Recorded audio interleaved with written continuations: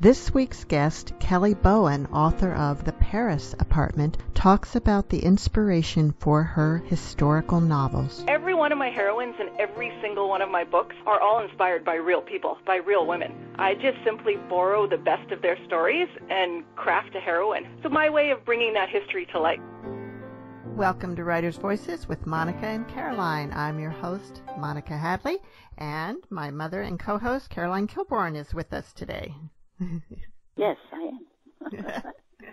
So, Mom, how are you today?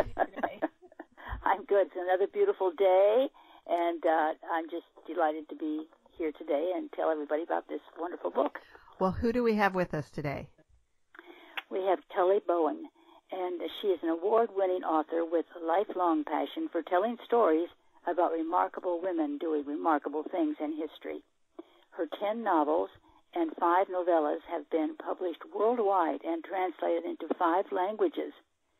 She grew up in Manitoba, Canada, and attended the University of Manitoba, where she earned Bachelor of Science, Agriculture, and Master of Science, Veterinary Psychology, and Endocrinology. That's a mouthful. She worked as a research scientist before realizing her dream to become an author of historical fiction. And this book, The Paris Apartment, is historical fiction, but it's I'm sure there's a lot of truth in it too. I mean, it's an amazing book. It really is. So we're very happy to have her today. Welcome to Writers' Voices, Kelly. Thank you so much for having me. I'm excited to be here. So, going from a research scientist to a novel writer is kind of a big step. How exactly did that happen? I've always loved writing, of course, writing and reading. When I had my first son and I was on maternity leave, I actually sat down and thought, I should try writing a novel. I love writing. Now seems to be a good time to do it. I can do it at very odd hours, which is helpful when you're living with tiny little humans that keep odd hours. And so I decided to write a novel. I love history, so I decided to write a historical fiction novel. And it was awful. I finished it, and it will never see the light of day again. Was it World War II like this one? It was not. It was actually set during the Second Crusade. Oh, a period of history that's always quite fascinated me. And I think it was about 140,000 words long. It was awful. So where did you go from there? So after that, I could at least, I think, objectively kind of decide what I did and didn't like about it. And then I wrote another one. And then I wrote another one. And then I wrote another one. So I wrote 4. And I think at that point in time, by the time I'd written my 4th, I thought, perhaps this isn't truly terrible. So I just kept writing. I loved the process. It was an excuse to read history books. It was the best kind of homework. And I just loved the actual writing process. And it's like anything. You just need practice to get, hopefully, better at it. Well, what was your breakthrough?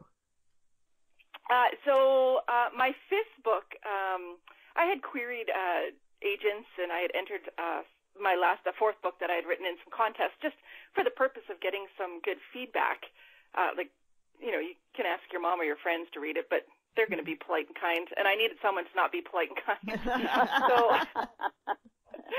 So my 4th book that was in a contest, it just so happened the lovely person who is my agent now, she ended up reading it, the first 50 pages, and said, "This is fantastic. I like your voice. Can you send me the rest?" So I'm just over the moon. I'm so excited. Yes, of course. And she read it, and she said, "Yeah, I really like your voice. I think you've got potential. Do you have anything that I could actually sell?" And I said, "No, what would that be exactly?" So she had suggested, at the time I was writing more historical romance, and she said, if you could write something in the Regency, it's very popular, publishers are looking for it, and if you could write me a novel and then a synopsis for 2 more in the series, she said that's a package that I could take and sell. So that's exactly what I did. I followed her advice, and she did exactly what she said. She sold that package, and that was the beginning for me. And was that the Love by the Letters series? Or No, that book, that very first book was actually called I've Got My Duke to Keep Me Warm, and it was the first in my Lords of Worth series. The Lords of Worth series. Okay. So it looks like your books prior to the Paris Apartment were all series. Is that true? Yes. Yeah. They're all, my books prior to the Paris Apartment are all historical romances. The Paris Apartment is not. And they're all series. Wow. So, is that a big, I mean, I know that the romance market has a lot of different genres. So, like, does each time period have its own, like, fans that just love to read that time period? Yeah, very much. I find romance readers in general are very voracious readers of pretty much anything. But yes, there's definitely readers that love the Regency or love the Scottish Highlands or love the Gilded Age set in New York. Not so different than more historical fiction, where you've got readers that love World War II set books or love books set in a different time or place, that sort of thing. Right. So, do you have a favorite of the different time periods you wrote about? That's a hard question. I don't know if I have a favorite. I love being transported to different times and different places. Getting to write about them is just a bonus. No, I don't think I have a favorite. I have favorite things about each, I think is the best I could do.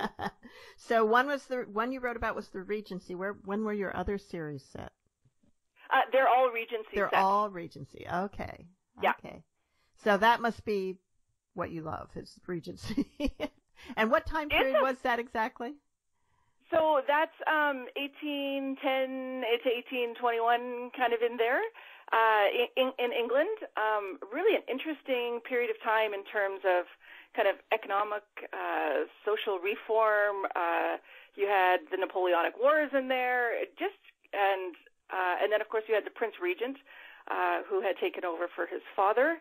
And he was a bit of a party animal, loved all things kind of sex, drugs, and rock and roll. It was a really fascinating time for what was going on and the things that were changing in there. Now, was Bridgerton set in that time period? Yes, Bridgerton is also set in that time period. And it's one of the things that makes it so popular, because you have this kind of extravagance and the ballrooms and the parties, and it's really interesting. And the Dukes. And the Dukes. Big on Dukes. Big on Dukes. If you read in the genre, you would think Dukes were like mice on every street corner, but they really weren't. There wasn't that many of them during that period of time. But they're very popular in stories. I'm looking at your website, and there's one of your novella trios was No Dukes Allowed.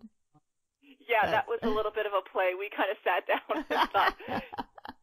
Because lots of times you write a story and your editor might say, "No, is there any way we can make him a duke? Because dukes sell better."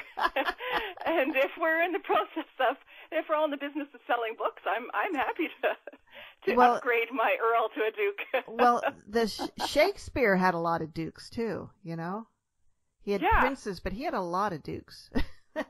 Yep. You're listening to Writers' Voices with Monica and Caroline, and our guest today is Kelly Bowen, author of The Paris Apartment.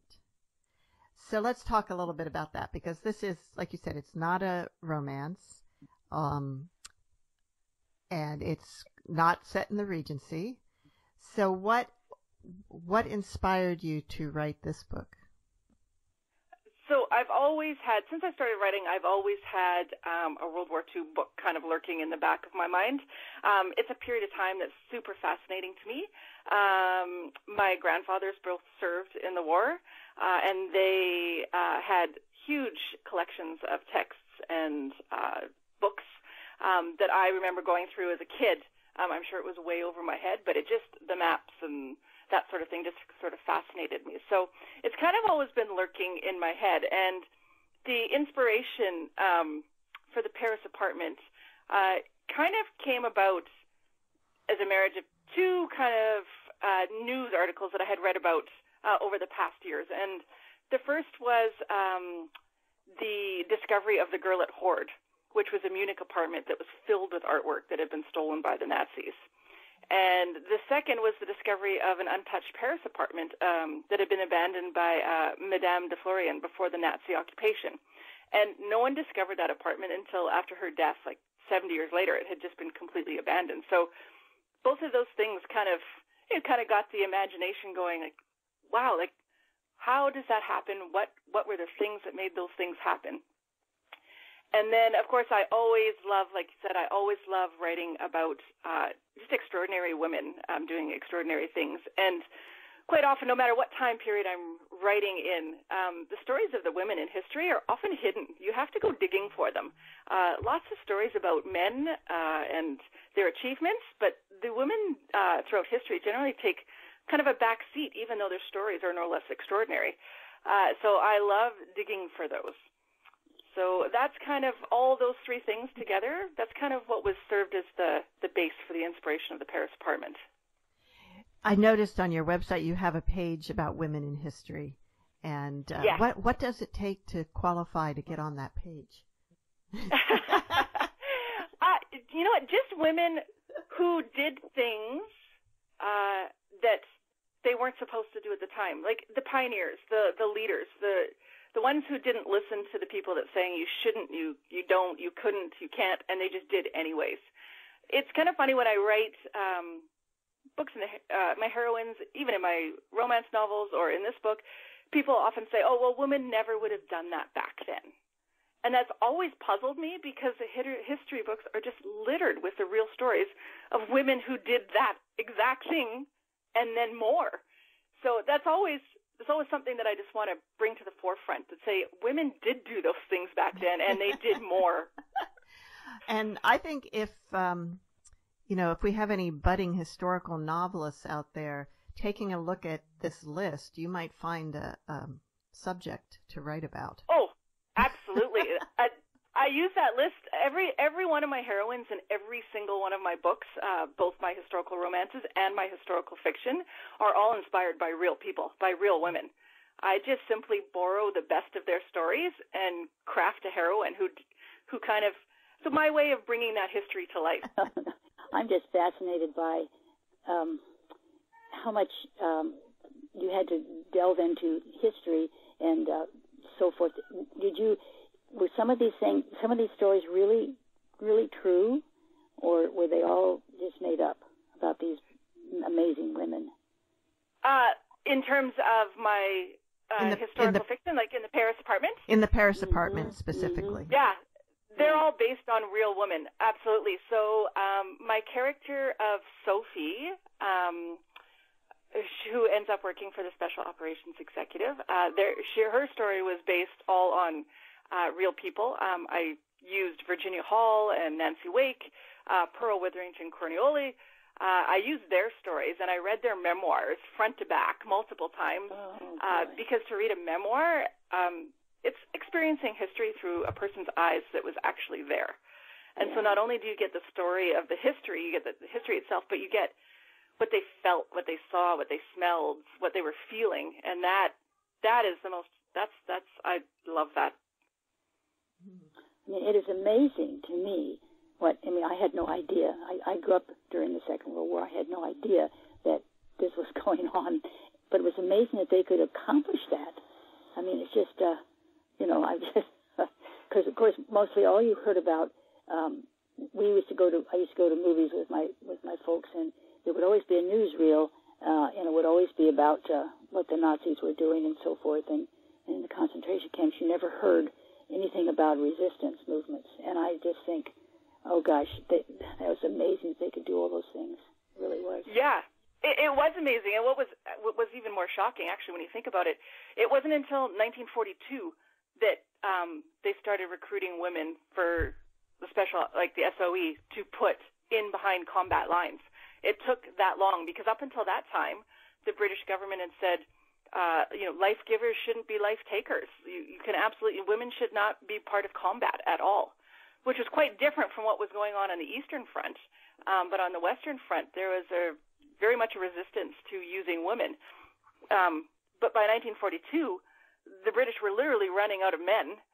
And at that point, like irregular male combatants, spies, whatnot, sent behind enemy lines into occupied territories had a life expectancy of about 3 months because they became obvious targets for the Nazi occupiers. Because there weren't that many, many of the Frenchmen, even if they could pass as a French person, they would have been expected to be fighting. Oh, absolutely. They were either fighting or they were shipped off to factories or, healthy fighting age males in occupied France were an anomaly. Yeah. So it would be much easier for a woman to hide in plain sight. Absolutely, and they took full advantage of that. And so lots of these women, their job was to liaise with the resistance, the French resistance that was on the ground in occupied France. So, Kelly, why don't you give us a little summary of the Paris apartment? I always find this question the hardest. Sum up your book in 3 sentences or less. Okay, you can give us a longer summary. I'll try. I'll give you more than 3 sentences. Okay, so The Paris Apartment is a World War II set-era book. It takes place in occupied France in the past. It has 2 narratives, a past and a present narrative. So the story starts in the present with Leah, who's a young professional who has unexpectedly inherited a Parisian apartment from her grandmother after she passes away. And this is an apartment that nobody knew anything about. And in the apartment, Leah finds a virtual time capsule. She finds a huge art collection, fine furnishings, expensive gowns. But most distressing to Leah when she goes into this apartment for the first time is the Nazi propaganda she finds. And she makes her to believe that her grandmother, that with all the wealth, may have been a Nazi collaborator. But with that, Leah's grandmother also left her a very small, obscure painting by an unknown artist that she seemed to have valued above all others. And that painting is connected to a family of Gabriel Seymour, who's a renowned art restorer based in London. And Gabriel agrees to help Leah catalog and try to identify if any of the art is stolen. And as they go further into their investigations, what they find in the apartment walls quite shocks them. So without giving away too many spoilers here, the past narrative reveals an extraordinary, unlikely partnership between 2 very different women who have taken 2 completely divergent approaches to the war. So the character of Sophie Seymour, who is my English spy, she goes deep undercover. And then Estella Lord, who is Leah's grandmother, she endures her own crippling grief and ends up joining the resistance and uses her socialite upbringing to manipulate the Nazi officers who are occupying the Ritz Hotel in Paris. And what they accomplish and the legacy that they leave behind is what Leah and Gabriel are left to discover in the present. And it's very exciting. Oh, well, thank you very much. Glad you enjoyed it. Yeah, it's really grabs you. And, we've read a lot of World War II books, and in fact, there seems to be this spring quite a number of World War II books with women heroines who are undercover or spies in some way. I think actually yours is the 3rd such book that we've done this spring. So I don't know if that means like this is just a really popular subject and that's really good. But it is intriguing, and I really, really enjoyed the detail and the suspense in the Paris apartment. And I think having the 2 narratives helped add to that suspense, because you've got both sides. You're like really wanting them to find out, the modern day, to find out, no, your grandmother wasn't a collaborator. Right? and they do find that out pretty early on. So I'm not really giving a spoiler there, but there's some other mysteries that take longer for them to uncover. And then, what's going to happen to these 2 women under Nazi occupation is just, and you don't shy away from the stark realities of the time. I tried not to. It Paris was a little different in that when it was occupied, it didn't suffer kind of what Warsaw or Rotterdam or Stalingrad suffered. Like, it wasn't completely, like, razed to the ground. It was occupied under this really bizarre veneer of, like, civility, and it was horrible because all the awful things that were happening everywhere else were still happening, but it was kind of just underneath it all, like under this, where the officers would go and sit in their cafes and they would take over, cinemas, and there was even, brochures saying, every Nazi soldier has to visit Paris at least once and come and visit all these wonderful sites. Meanwhile, underneath that all, the people that lived there were starving. The atrocities that were happening everywhere else were still happening. It was a bizarre juxtaposition. It was really strange, and that's kind of what I tried to include in this book. And, of course, there were collaborators. There were people who... Oh, absolutely. Sometimes because they agreed, or sometimes just to survive. Absolutely. Or sometimes a combination. I found it interesting how they trained these women. I mean, they showed them how to smoke, so that they would be believed to be Parisian. I mean, from Paris, and all these in French, and then the ones that were fluent in German and French, they pretended they didn't know German so that they could hear what all the guys were saying, and then they didn't realize that they were understanding them. That was really cool, I thought. Yeah, that was one of the key things that the SOE recruited for was skill with languages, and then familiarity with France, if possible, Paris, or wherever they were going to be put.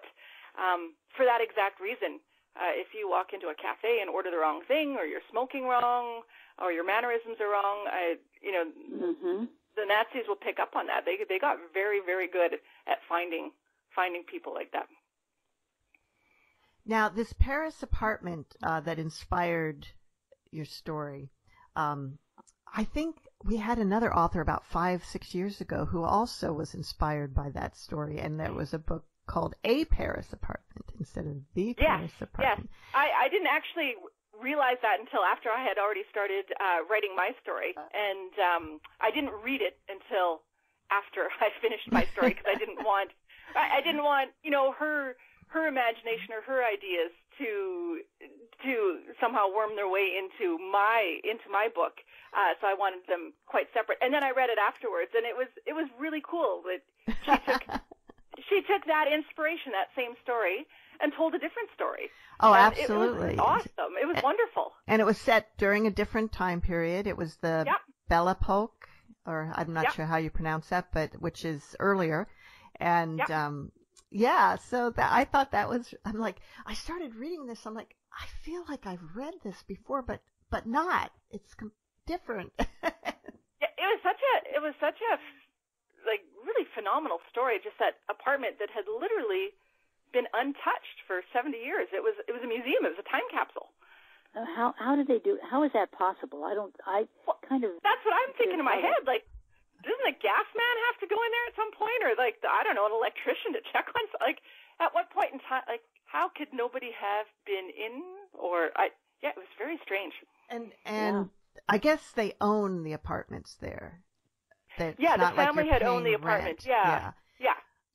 But, and I guess, you don't have utilities if their utilities are all turned off, but somebody has to pay the taxes on it. I'm guessing it was just kind of how I had mine set up. I thought, when I set up this book, I was like, how could she have had an apartment that no one knew anything about? And if there was a fund set up and the taxes were paid and everything was paid on time out of a pre-existing account, no one would need to know. Yeah.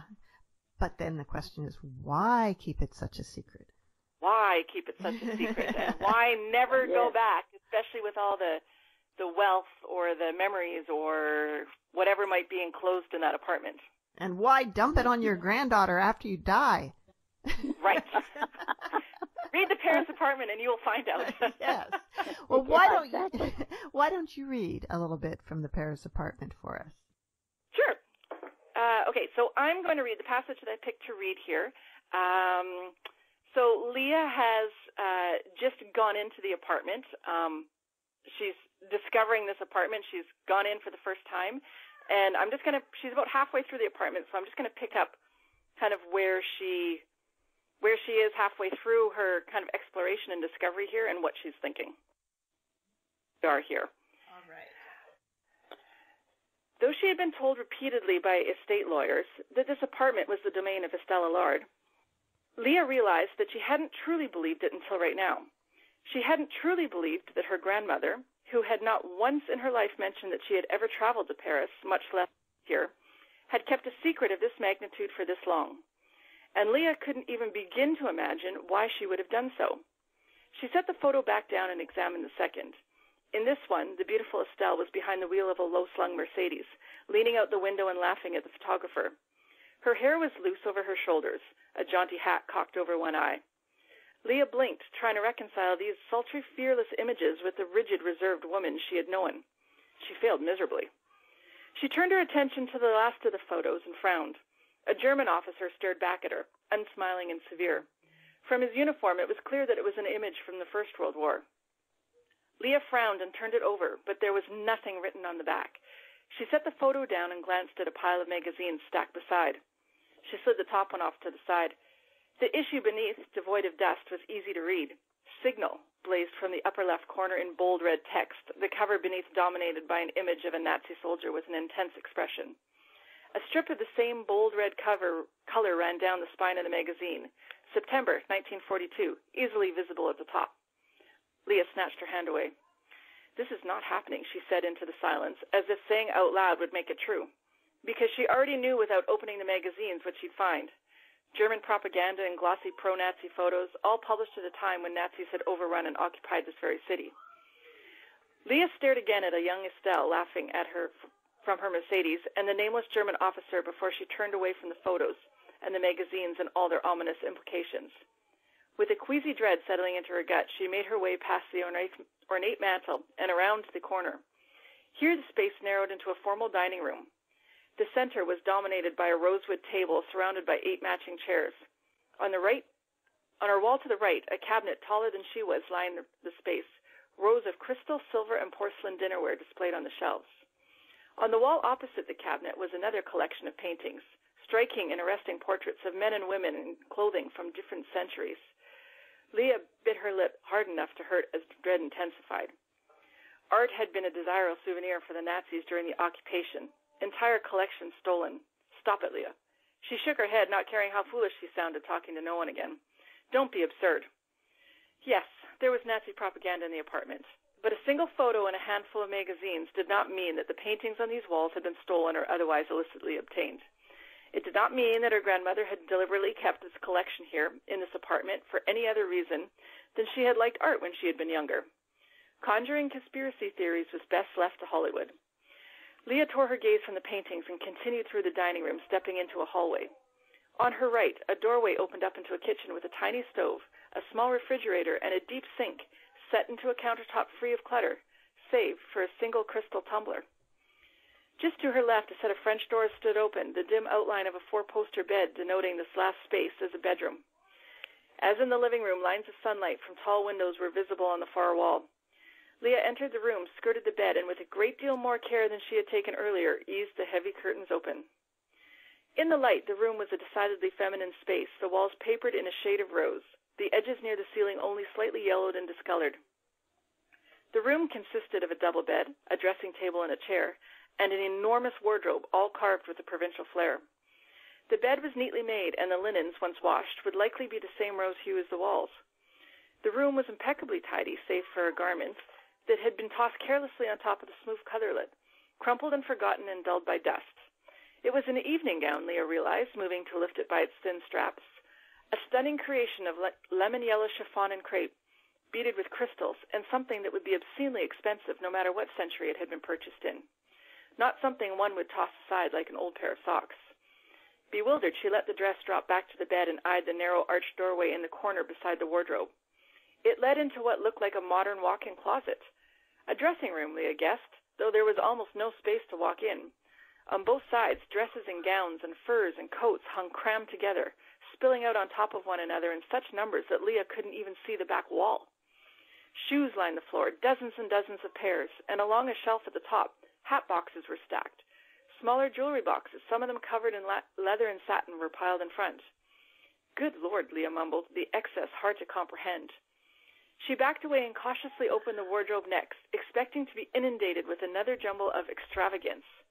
But the wardrobe was almost empty, the cavernous interior yielding only a half-dozen gowns. These gowns, protected from the years of dust, were a collection of couture silks and satins, each one exquisitely embroidered, appliqued, and detailed. Leah ran her fingers along the length of a sapphire-colored skirt before pulling her hand back, afraid that she would soil the fabric. She closed the wardrobe and rested her forehead against the double doors. The gowns, the shoes, the furs, there was a fortune in clothing here, just like there was a fortune in fine furnishings and a fortune in art. All of it hidden here for over 70 years. Leah had fallen down a rabbit hole, an overwhelming, insane rabbit hole that made a jump to abhorrent conclusions far too easy. She lifted her head and took a steadying breath. Assumptions never ended well. A career dedicated to science had taught her that.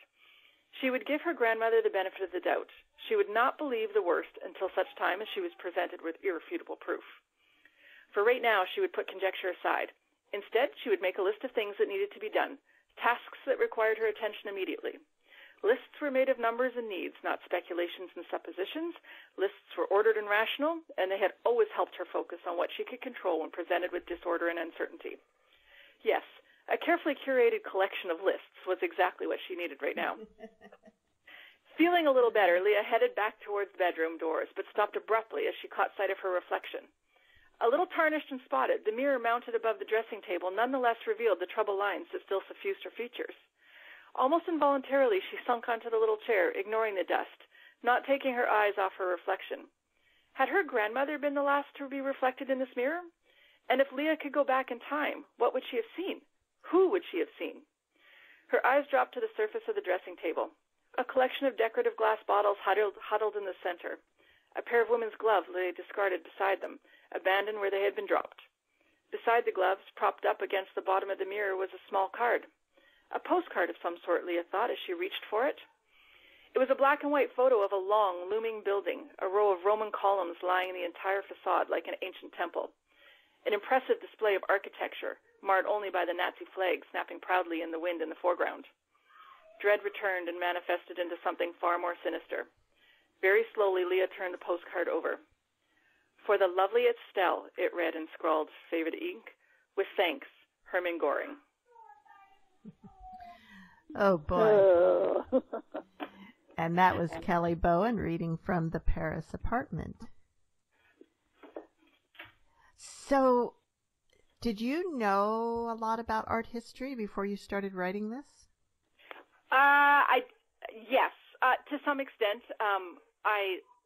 I love art. I'm the classic tourist whenever I travel to cities everywhere. I go to all the museums, all the art museums. I certainly don't have any formal training in art or art history, but I do love the topic and have quite a collection of books on them. My favorite thing to research. I was going to say, so the research for that wasn't difficult for you. Oh, it was a joy. And did you describe a number of paintings in the book, and are they based on real paintings, or are they just based on the artist, that you know a lot about that artist and are conjecturing other things they may have painted? So the Charles Lebrun painting that they find that ends up. So the Charles Lebrun that's in the Ritz that was actually found in the Coco Chanel suite. Not that just before they renovated the Ritz. I'm going to say maybe 10, 15 years ago when they did a renovation. They found that painting, and no one really knew where it had come from. It was just hanging in this suite. It was kind of hidden in plain sight. So that was a real painting, and that's at the Met in New York right now. I've actually seen it. So I invented a past for it, and I borrowed that painting, and I hung it somewhere else at the beginning. So that was a real painting that I used, and you'll find that in the Paris Apartment, quite literally. And The Degas paintings, I made those up. I just, the ones that they find that are connected to the family story that kind of goes through the Paris apartment. I'm not going to give spoilers. I invented those 3 paintings, but based on his previous work, based right. on the paintings that he is famous for. So when this, the Paris apartment that you based this on, the Mademoiselle de Florian? Yes. Or Madame de Florian. Do you know, were there paintings in there? There was a famous painting that was found in that apartment.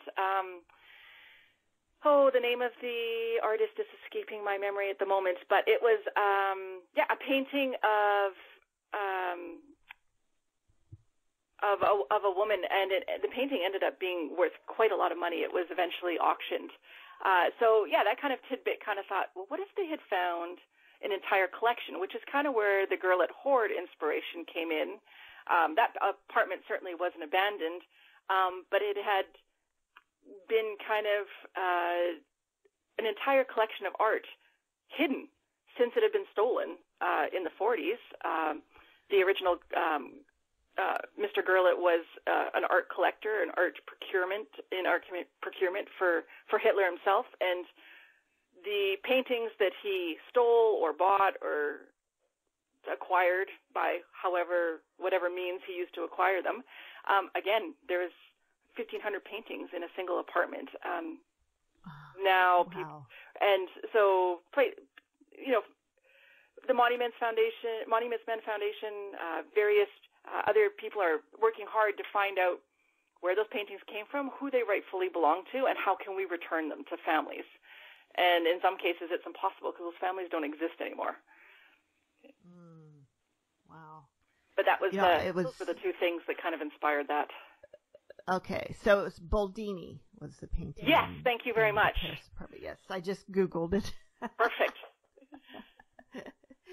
So, and the original owner of that apartment was a well-known socialite during the Belle Epoque. How do you pronounce that word? I think it's Belle Epoque. Yep. Belle Epoque. Okay. And so that's. But there's a World War II aspect to that story too, isn't there? Yeah, she fled. She fled the Nazi occupation when France fell, and the Germans marched in. There was a mass exodus out of Paris, out of all sorts of places. Lots of people fled south into the unoccupied zone, or the Vichy, what would turn out to be the Vichy zone, and so it was. She was only one of millions that fled in the face of the oncoming occupation. Well, according to Wikipedia, anyway, the original owner of the apartment was Solange Beaugeron's grandmother, Marthe de Florian, and she was the socialite during the Belle Epoque, and then she died in the apartment in 1939, and her son lived there until 1966, and then it was inherited by Solange, who had fled. She's the one who fled to the south of France, and she never went back, but continued paying all the expenses until she died in 2010. So it was actually the woman who owned the apartment. It was her grandmother's apartment. So that's a little bit of a different story. Yeah, that's a cool story than yours. Yeah. Yeah. No, I didn't want to feel. I wanted just You were just inspired by it. Yeah, inspired. Yeah. So yes. I just took what would make someone abandon an apartment and never come back. Yeah. Yeah. And why whoever abandoned that apartment and never came back? What happened? What sort of choices did they make to end up there? So. Yeah, that's the best thing about history, and then writing historical fiction is that you can be inspired by little parts of history and just borrow little pieces and parts and then tell your own story. Use it as a springboard. Now, Estelle Allard who were the inspirations for that character? So I used Andre de Jong. She was a big part of the Freedom Line and kind of the resistance, and she helped move pilots and downed airmen and soldiers through occupied zones and get them back to England, and countless resistance fighters, many of whom were women. So I used them as a whole as an inspiration for Estelle, and then used her position as a socialite that would give her access to places like the Ritz Paris that were occupied. Yeah. Well, I was just wondering if you have used this technique of two voices, one in the past and one in the present before in your writings. Is this something new, or have you used that before? Yeah, no, this was the first time I had written dual narratives. So it was definitely a challenge for me to learn how to do it well, like how to move a reader out of the past and present without being jarring, certainly without repetitive storytelling. As a reader, you already know things, and I don't need to retell them in both the past and the present. Yeah, that sort of thing. So I hope I did it all right. I really enjoyed writing in both the past and the present. I really enjoyed that aspect of storytelling. But this was a first for me. My previous novels have all been told in one timeline. Well, to make it more complicated, you have two perspectives in the timeline, in the past timeline also. Yes, I like having two perspectives. I like doing it. I used two different perspectives or more in my previous novels. I just like being able to tell the story through different sets of eyes, which kind of gives a different viewpoint of something that's happening or how it's feeling or reasons why characters are choosing to do what they do. I really enjoy that. Yeah, and I think it works well. Don't you, Mom? Oh, gosh, yes. It certainly did. Oh, thank you. At first I was a little, thought, oh, gosh, this is going to be difficult. But it wasn't. It wasn't difficult to read. It wasn't difficult to connect them. I mean, because once again, you're right. The reader is right there. You're experiencing what's happening. I enjoyed it very much. So, Kelly, when you started writing The Paris Apartment, you had kind of an idea of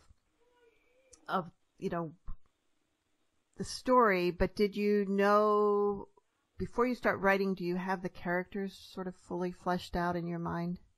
Yeah, so whenever I get asked, am I a plotter or a pantser, I'd have to say I'm kind of both, but probably leaning more to a plotter, especially when it comes to like the framework of the story. So before I start writing any book, and The Paris Apartment especially with the dual timelines, so what I want to do before I start writing is define each of the characters, like who they are, and define what their internal arc or what their internal conflict is. Like, what is it that they're struggling with that they are going to struggle with throughout the book and come out on the other side? Like, find a conclusion to that struggle. So I want to define that internal arc of each of the characters very clearly before I start. And then I would like to define, before I start, the external arc. So what's the actual plot going to be? What is the thing that throws these characters together and kind of guides them along on their story? The individual scenes in each or how they interact, that can be more of a pantser part. Sometimes I have an idea of a scene, but then connecting scenes to scenes, I just kind of write it as it comes. But I have a very defined framework set out ahead of time, so that I can always look down the line and see where the tracks are headed. And how long is that planning process? How long does that take before you actually start writing? It depends on the book. For The Paris Apartment, because I was starting writing in a brand new period, in a brand new setting, with brand new characters. probably by the time I kind of outlined it, so I do my research, and as I'm researching, I'll take notes and write ideas for scenes and that sort of thing as I get inspired by things I read. But that process for sure is months and months.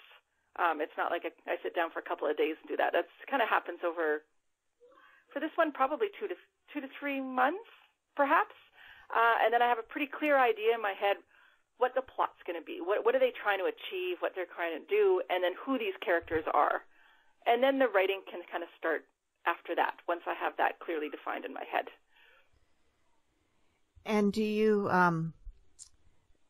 take notes by hand, or are you doing it on a computer? What kind of tools do you use for this? So all my note-taking I do by hand, old school.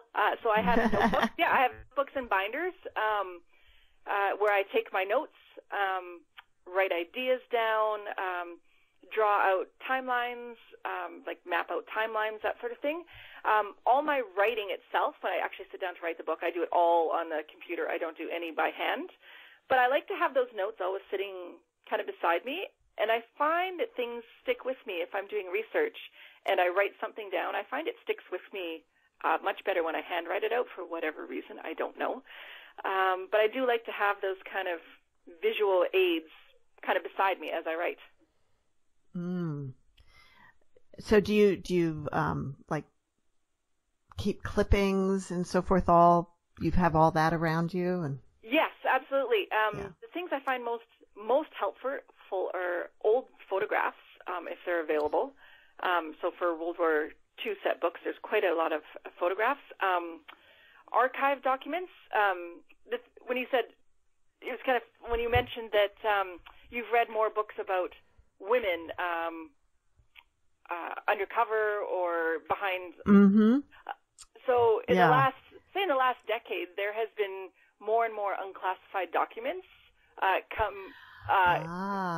available. So documents that were kept classified for 70 years after the war, at some point in time, their kind of classification times out. And then they're archived for the public. So you can go in and get those documents and read them. And I suspect a lot of that has probably shed a lot of light on what actually went on in the role of women during the war that up until now has been kept completely out of sight. So, interesting.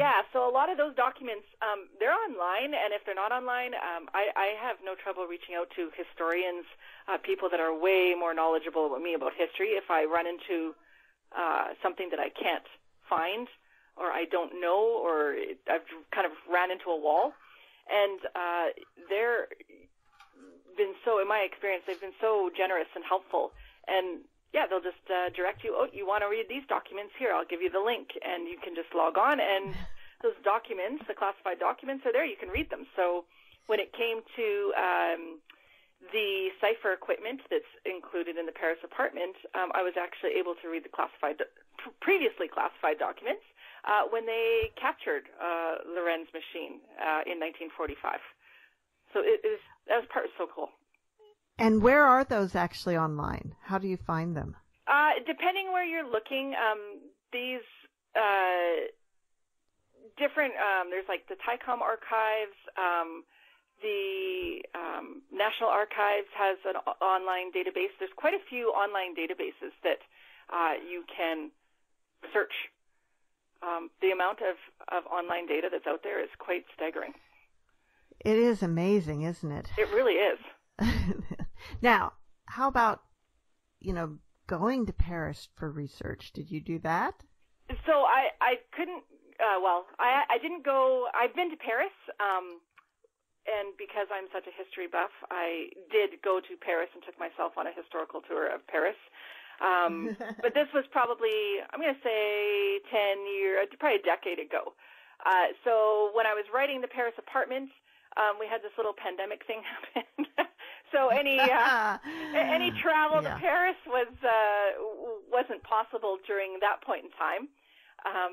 But my previous travels through Paris, I had taken tons of photographs, collected tons of maps and books and stuff like that on my travels, and I referred to those quite often again, because World War II has always fascinated me. So when I traveled there, I visited many of the World War II sites and the history in the city about that. So I had kind of a reference book of my own to go back to. Now, I understand that along with World War II having always been interesting to you, or something that you wanted to learn more about, there was specifically radio usage in World War II was an interest of yours. You want to tell us a little bit about that? Yeah, so kind of the guts of the Paris apartment, it's kind of a roundabout answer, I know, but the end of the book is kind of like, why do people make the choices that they make, and why do they hide things or not discuss things? So my grandfather, who served in the RCEME and served overseas, when he came back from the war, from World War II, he didn't speak of the war at all. Like, no one talked about it ever. Like, certainly he didn't talk about it to his kids. He certainly didn't talk about it to his grandkids, to myself. Yeah, that's common. That being said, by the time I was 10, I could read radio schematics, and I can identify and solder correct capacitors and resistors and transistors. He would test me on them, and I would pick them out of his little bins. I'd spend hours and hours in the basement with him putting radios back together. That was kind of his thing, and became our thing. And so we rebuilt a giant 38 RCA Victor, one of those giant, huge radios. I still have it. And then a really pretty little 42 Northern Electric that he had picked out of somebody's trash bin, and we put it back together, and he ended up giving it to me for my 13th birthday.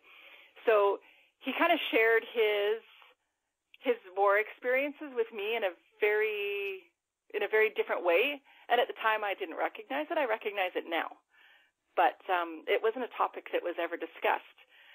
My great-uncle, who served in World War I have his diaries and his letters. He was killed in action in 1918, but he held nothing back. Reading his diaries, he just wrote it all down for anyone to read, or in his letters for anyone to understand what he was experiencing. And when I wrote The Paris Apartment, that contrast kind of stuck with me.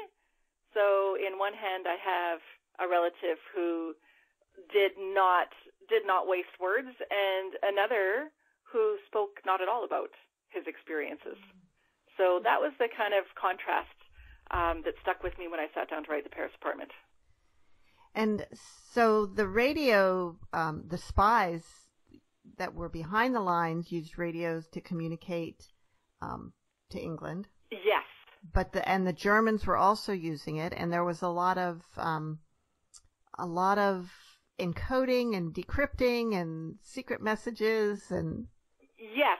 So what the character of Sophie ultimately gets sent to Paris for is to determine if there's a Lorenz cipher that she can capture or diagram or find any information on. And so we've all heard, most people have probably heard of the Enigma machine, which is pretty popular, and there's been movies made about it. The Lorenz was the Enigma machine on steroids. It was just even a more complex Enigma machine, which made, of course, the code breaking even more difficult. And German High Command used that, and it was almost undecipherable until eventually the Allies cracked it. So there's no evidence, in fact, that they actually had a spy that went in and was able to find a Lorenz machine and it was able to photograph it or anything. There is no, I haven't found any information that actually happened. Most of what I've been able to read, the books I've been able to read, that the actual decryption of that machine was all reverse engineering, which is absolutely phenomenal. It's absolutely staggering to think that they reverse engineered something that they didn't even know what it looked like or how it was put together. But I chose to perhaps, maybe add a page to the history books just for my own, for my own story and historical fiction. Now, Kelly, you've written that you tend to inherit all of the old things found in relatives' basements and attics, and I think, Mom, you would identify with that because my grandmother kind of gathered all the old things from her, both sides of the family, both hers and my grandfather's, and passed them on to Mom. So, but what do you do with all of them? The documents I keep, all the documents I keep, I've digitalized as much of them as I can. So they're available to anyone else in my family that might decide they are interested in it. There's not a lot. Most of it is documents or written letters, that sort of stuff. So it's not like it takes up a lot of space. A few things. My uncle's letters in his war diary. I also have his field binoculars and his razor blades. So just a few things. I keep them. Wow. I've just kept them right now.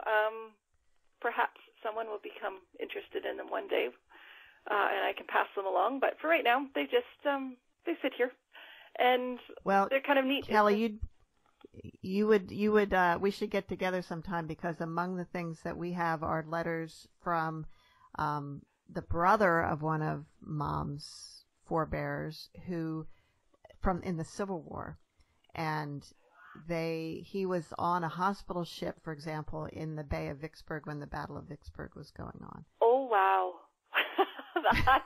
I would go in and you wouldn't see me for days.